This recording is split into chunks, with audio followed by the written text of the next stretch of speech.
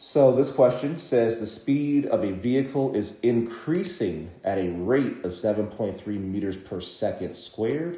So that's an acceleration. I'm going to just write this down. Yep, 7.3 meters per second squared. What is this rate in miles per minute squared? Okay, so it doesn't matter if you know the term acceleration or not. This is a unit conversion question. So we're provided with the 7.3. I always like to write it this way: unit on top and then divided by sign horizontally and s squared on the bottom. I want, or the question tells me that I want miles per minute squared. So let's start off with how to convert from meters to miles. The question does tell us that.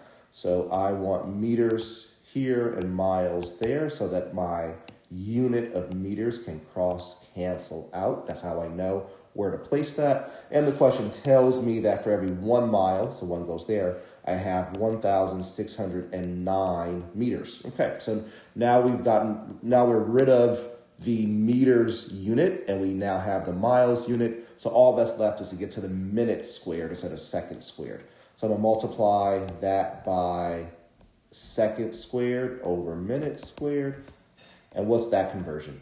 Well, I know that 60 seconds is equal to 1 minute, right? But how about squared? 60 seconds squared is equal to 1 minute squared. But what is 60 squared, right? It's not just the unit that's being squared, it's also the value that's being squared. So really this says 3,600 seconds squared is equal to 1 minute squared. So that's the numbers that I'm going to use here. So 3,600 is my number in the numerator. 1 is in the denominator. Again, my seconds squared cancel between here and here. And now I have all the units that I want. I have my miles per minute squared. So now all that's left is the math.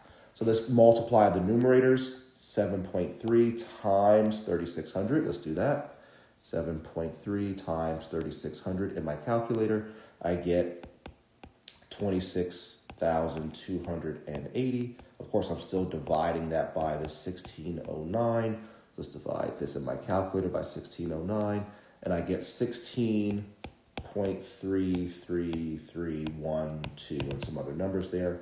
And we want to the nearest tenth, the question says, so it will be 16.3 miles per minute squared. So the answer here is choice B, unit conversion.